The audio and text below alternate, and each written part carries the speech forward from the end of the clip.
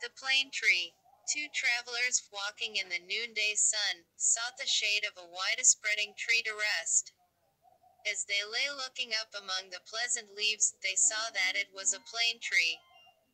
"How useless is the plane," said one of them. "It bears no fruit whatever, and only serves to litter the ground with leaves." "Ungrateful creatures," said a voice from the plane tree.